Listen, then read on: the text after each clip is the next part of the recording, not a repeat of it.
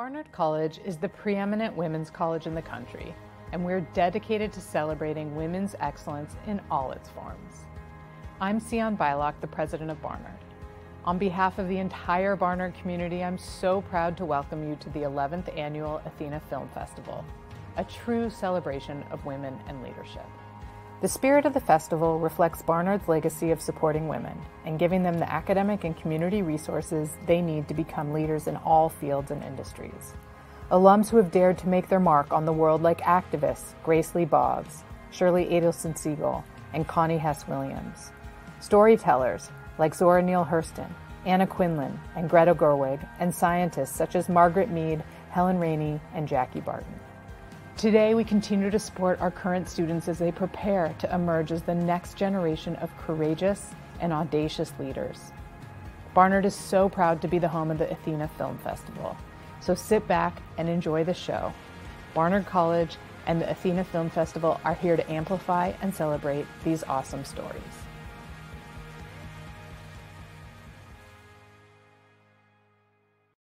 Hello, honeys!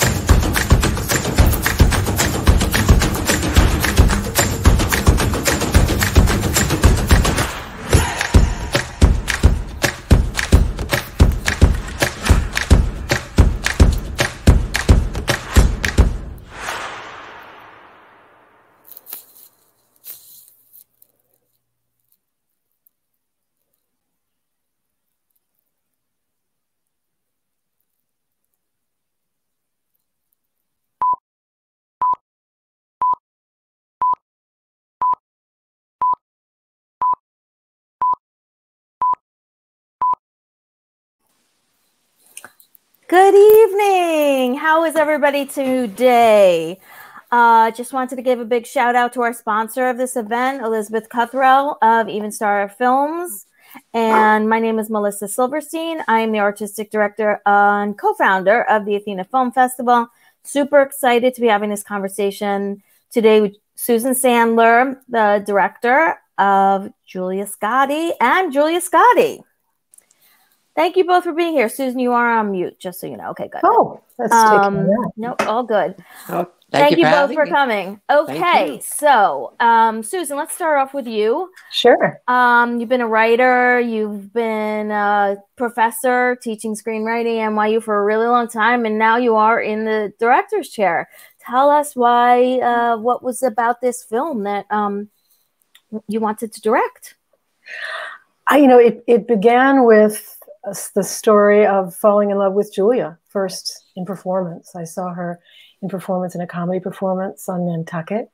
And what she was doing, her voice was so extraordinary and so alive. And we met and talked about something she was writing. And I offered to help her with that, offered to help her dramaturgically. And that friendship grew into a realization that her life was so rich and so important that it wanted to be a story, and the form really needed to be a documentary. So I stepped into a whole new adventure because of Julia. And did you enjoy directing? Is it something that you now think you might do again? Oh, yeah. Okay.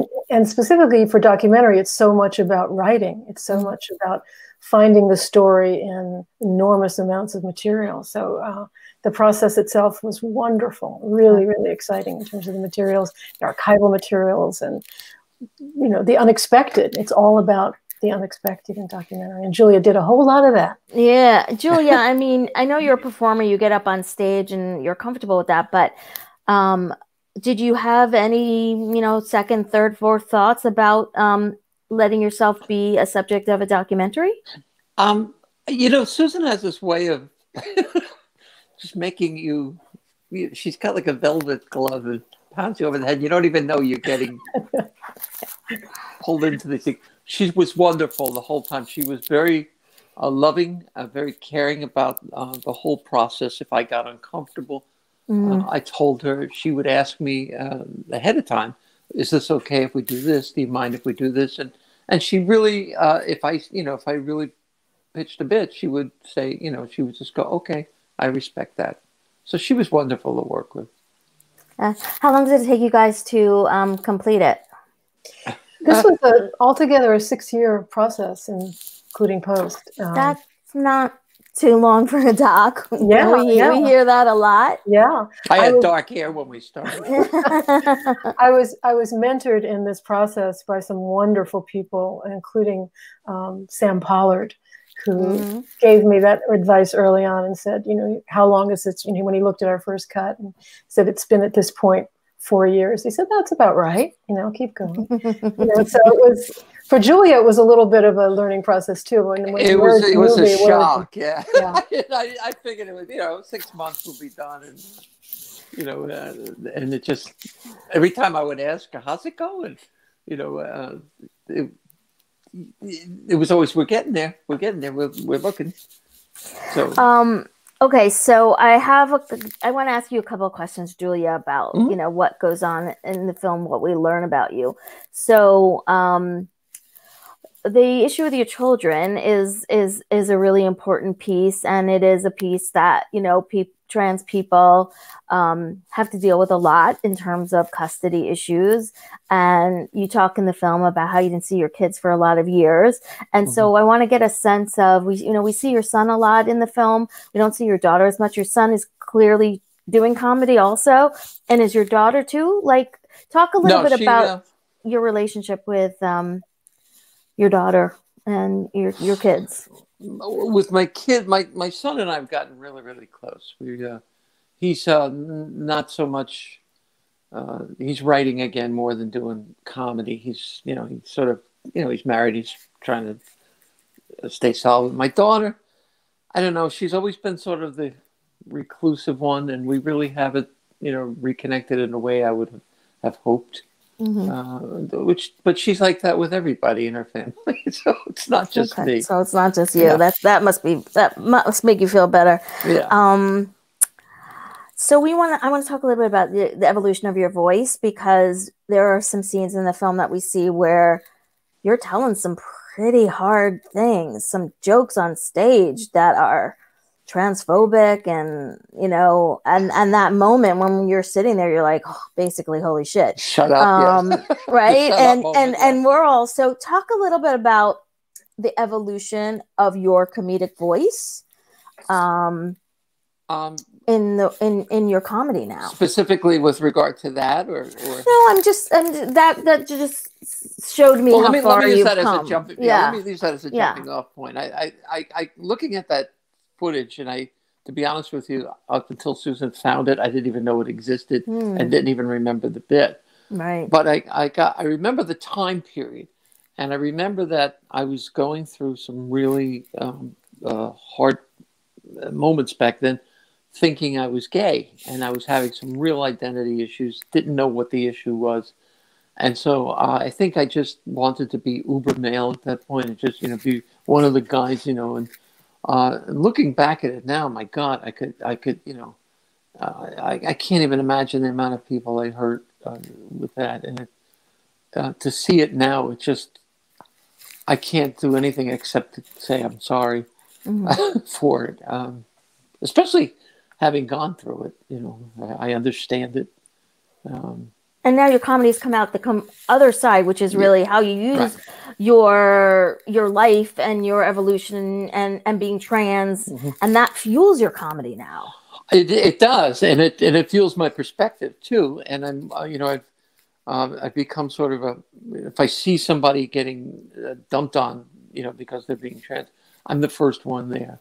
Yeah. I guess you have to go through a baptism of fire like that sometime and come out the other end and just go, look, you gotta just listen to what I'm saying here. I think from my impression of comedy and comedy clubs, there's a lot of kind of like misogynistic, sexist stuff going on in a lot of them. So Susan, you know, the question is, you know, I guess my preface doesn't necessarily answer that question, but you know, what was it like when you were filming in comedy clubs? And do you have a previous relationship with comedy in that way? Did you have any issues related to, you know, sexism, homophobia in comedy clubs?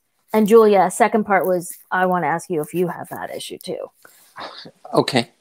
So Susan? Well, I followed Julia into the clubs where she was performing, where she was most comfortable, and where, you know, she had her fan base.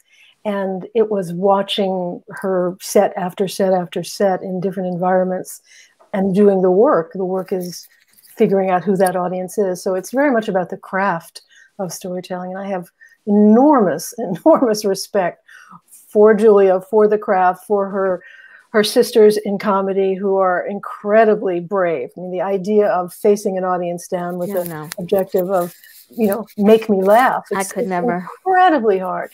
So I begin with enormous regard. And I think what I've learned from Julia's part of so she's back. Julia's part of a wonderful evening of comedy that's screening now on Showtime, More Funny Women of a Certain Age. And so I've met a lot of her colleagues in that group, and they're all gutsy, funny, incredible comedy warriors doing what they do. It is a very male environment. So I think, but it's changing, I think. Good. Yeah, I think the respect that women are getting now, compared to when I started, it's you know, it's done a 180. Boy, your cat must be. The cat and the dog are talking to each other through the screen. Susan, what do you want people to take away from the film? Oh gosh, I think the most important lesson I learned from Julia is about being true to yourself and following where that truth takes you. And she, you know, her life is enormously inspiring. So I think ultimately that's the journey of the film, is follow your truth, understand who you are, and embrace that truth. And Julia does it with such courage and such humanity and such kindness to people around her. And that's, I think, you know, at the heart of what I embrace, and what people who talk to me about the film fall very much in love with her and with the lessons that she teaches about all of those things. About the importance of that.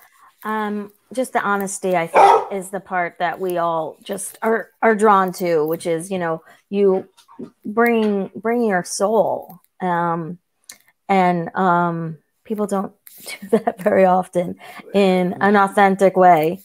Well, I know you can't see this, but in back of me there is my 4 Rules of Comedy from the great comedy writer Bill Persky, who wrote Kate and Allie. Wrote Kate and Allie, wrote the Dick Van Dyke Show. I mean, and his 4 rules were: start with the truth, stay human, don't reach for ugly, and be vulnerable. And I've tried to adhere to that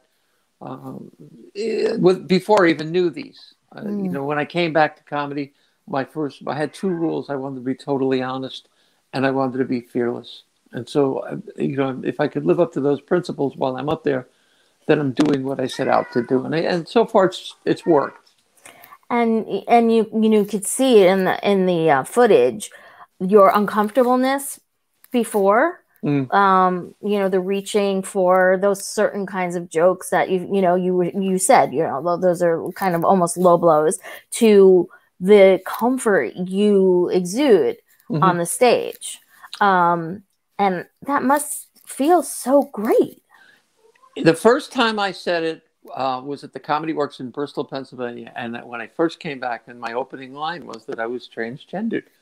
And it came out of my mouth, and I was like, wow, it was life-changing. Audience didn't believe me, but I had said it in a public place to people who didn't even know me.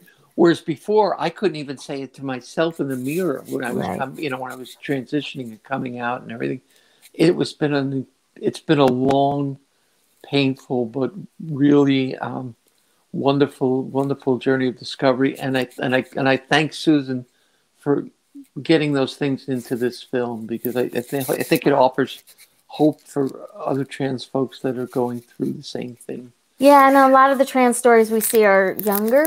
And so to see a person who is not, young, and to still to still embrace your truth. We actually have another film in the festival called Mama Gloria, which is about an older trans person, and I feel so great about that, because just to to have everybody learn about it all the time. You never know. Well, and you have to be. I'm so happy to see these young people coming out.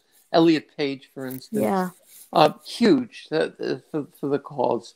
Did you see the Time magazine story on Elliot? I saw it this morning. What were your thoughts on that? I'm so proud of him. I mean, you take a career like somebody like me who's really not, unknown, who is unknown really. I could do it. Nobody gives to a rat's ass. But here he is. He's a star. He's famous. I mean, he won an Oscar, didn't he? I think and he's to do that.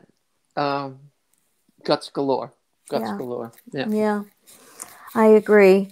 We had a question. So Corey, who works with us, is a comedy writer, and she asked a question about kind of regulating speech in comedy, and kind of I've seen a lot of kind of nasty sets, right? And it's kind of like free speech versus hate speech, and that a lot of this, some of the guys who've been canceled, kind of flourished on that stuff. So, what is your, how do you balance that? It's a very difficult time for comedians. But I think in a way it's a good educational time too, because it forces the comic to make decisions. There was a time prior to Lenny Bruce, et cetera, where you couldn't do anything, risque even in a nightclub. And so for me, I've always tried to. I'm not an observationalist, so that doesn't really affect me. I speak my truth, but I think if you're if it doesn't feel right to you inside, then don't do it. It's very simple. And you've been doing some comedy sets during the pandemic online. How's that? It's gotta be tough. What? Okay. If they're horrible, I hate them. I mean, also comedy's gone through such a time with the Me Too movement too. Yeah, well, I mean, Susan's film is a good chronicle of my development over 5 years too. So you can see the growth in my comedy from the time I started, 1980. And so that it's a good reference document for people who are into comedy and want to see what life was like back then. And do you mentor some younger comedians? We saw that gathering of all the comedians. Is it kind of what do you share? Well, a lot of them are veterans. It's a comedy breakfast, and we like, one of my favorite parts about being a comic is hanging out with other comics, And am I hearing voices, or is it yes, you are. You're hearing our voices coming back at us, I believe. Oh, okay. I thought. Yes, it's not in your head. I was going to check my medication time. Those comedian breakfasts, it's a great time for us to sort of commiserate and trade war stories, and for young comics to come and sort of hang out with veterans and, and ask questions and just get to know each other. Mm-hmm. So much of our job is networking, and I'm grateful for Susan for getting that documented, because I hope other comedians in other cities will maybe do the same thing. And Susan, what was the biggest challenge for you in making this film? Can you hear me, Susan? Susan? I don't think she can hear me. You can hear me, Julia, though. I hear you fine. Yeah. Can you hear me, Susan? She's frozen. Frozen. Well, my dog will just bark for the rest of the time, so no one will have to worry about that. Sorry, guys. I don't see Susan. Can you hear us? Okay, let's bring Susan back in. Hearing, guys. We hear you now. No, I don't think she's live. Oh. Okay, we're gonna bring her back in. Let's get her back in because I kept seeing the same shot of her. Okay, so where were we? We were talking about. So where's everybody from? You're right.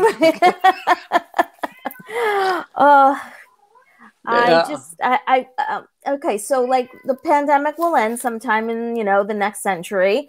And do you think comedy is like theater? It's going to be like one of the ones that come back towards the end. What do you think, like in comedy, in venue stuff's going to be like? Well, that's the big question. Everybody's. I've done outdoor shows this winter. We did a show in a gigantic airplane hangar type tent. In 25-degree weather, we were bundled with coats and hoods and gloves. I remember when you came off the stage, you called me and you were so high. You were so excited. It was such a great night. Even the water was whooshing through the tent. And, that was the other one. Yeah, where almost got flooded out. It was. But you had such a great night because you were so hungry for that experience. It was. This is and such so a did that drug. audience. It's an addiction, right? To like perform. I was away 10 years. It took me all of one night. Tie me off, shove the spike in, I'm back. I can't. You can't. You can never leave comedy. And those 10 years, I mean, were you hankering to? I did my best. It's like quitting smoking. I did my best to just put it out of my mind, But at every turn, I made sure I told somebody that I used to be a comedian. I'm glad you quit smoking. Now, please. So Susan, can you talk a little bit about? Okay, so I lost my train of thought when we lost you there, and about so directing and how were you able to make this happen, right? So it's like directing for a lot of us. You think you got to start when you're a whatever age, but you've been in the business for a long time. But there are some kind of issues, right, related to figuring out how to get it all done. See, everybody see him, he's barking. I'm sorry, I apologize. It's just this time of day. So talk a little bit about the process for you in directing versus writing or producing. Mm-hmm. Well, this is specifically directing a documentary, which is not my background is in narrative film. And as a screenwriter and a playwright, documentary is a whole new experience for me. And the idea of finding a wonderful, wonderful character in Julia and following her story, which was endlessly interesting, finding this trove of archival material buried in the back of her closet, kind of resurrecting all of that footage that was completely lost, and then learning how to write the story from the materials of documentary. So it was very exciting to be writing in a new form. And the idea of bringing together all of the craft of people who I loved, who I brought a wonderful animator named Sam Roth, who did animation for us, worked with my terrific editor, Marcia Moore McKeever. I was in the edit room with her every step of the way and writing the film from the material that we shot. And the process of following Julia's life and Julia's generosity and letting me bring cameras into every corner of that life. And my near death. It was a really, really exciting process of learning how to write stories from life in the documentary form.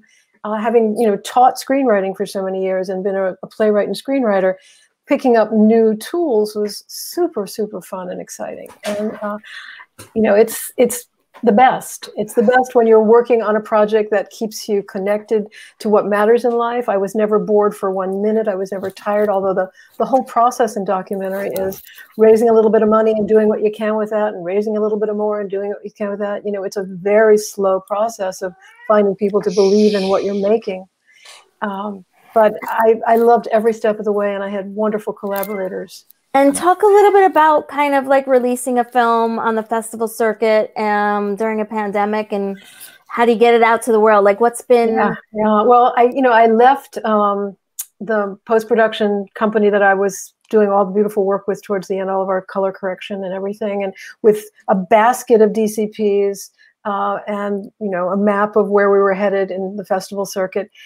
and the expectation that Julia was going to travel with the film and me and do live comedy along with the film traveling. That was our game plan. And then everything just crashed. So having to find our way through the virtual world has been really challenging, and figuring out, how to find our audience and keep it alive. It's what the learning experience everybody's been through. But we're really excited that we've been building wonderful audiences for this film and looking forward to our release. I can't talk about it yet, but that will be coming this summer. Oh, that's wonderful. And we look forward to hearing more about that. And then also, Julia, people want to know where they can find you and support your comedy. Oh, wonderful. I'd be happy to tell them. Please. Go to my website. It's www.juliascotti.com. You can get my album. Can I plug my album? Of course. It's called Julia Scotti, Hello Boys, I'm Back. And you can download it on any place that fine comedy is downloadable. And my calendar is on the website, and you can sign up for my newsletter too. So, yeah. Great. Let's see. I don't think we have any more questions for the audience. Is there anything either of you want to share as we close? Just to thank you, Melissa, for Athena and everything that Athena does, and the idea of building leadership in what you do. What Julia does in her own way, building leadership. I've seen her mentoring young comics and bringing them along and believing in them. And it's not completely what Athena is doing in the way of political life, but storytelling and comedy is very important. It reaches so many people in so many ways. And I've seen Julia bring audiences into a real learning space without their knowing they were in a learning space. So the magic of that is really powerful, and very excited that you brought our film to your audiences here. Well, right back at you for Fusion Film Festival, because you are also bringing people along. Thank you. And Julia, did you want to share anything? I just want to thank you for having us here too. This whole experience is a whole new world for me. And I can't tell you how much I love Susan for picking me. I don't think my life is all that interesting, but apparently she did. Well, we're really happy. We have this section. I believe your film is in the Come As You Are section. Resilience. I'm sorry. But we could have fit in multiple. Like, we were always having all these conversations. That could be in the Come As You Are. That could be in the resilience. Yes. So resilience for sure. And we appreciate, Julia, you sharing your story with the world, because I think it's really important. My pleasure. And I hope that, the communities out there can really use it as a tool to have these kind of conversations that people need to have. And I hope so too. One more. I think I see one more question coming in. So one more. Oh, here's Elizabeth. So what's next for you, Susan? Will there be more docs, or will you go back to narrative? And I'm just going to give a little shout out to our friend and colleague, Joan Micklin-Silver, who, did your movie and who passed recently. So just honoring her and her place. Thank you. Yes, I'm working on what may be a miniseries. I'm not sure yet, but it is in the narrative realm. So. Ooh. News to me. Everything's about limited series now. Yeah. Everybody's making a limited series. That is the hot thing. So, and Duke says it's hot too. So, say goodnight to your kitty for me. And Why, Susan, you say goodnight to Duke? I look forward to seeing you in the future. And thank you, everybody. I'm super sorry about animals, but this is pandemic life. Yeah. And I mean, he's a star. Look at him. Yeah. So there we go. Have a great evening, and make sure to check out the movies. Thank you. Watch.athenafilmfestival.com. Hopefully you all know that. And all the conversations that we have are free and on our website page for all the issue areas, the program areas. And this conversation will also be available free. So we thank everybody for their support and their love, and stay safe and stay healthy. Good night. Mwah.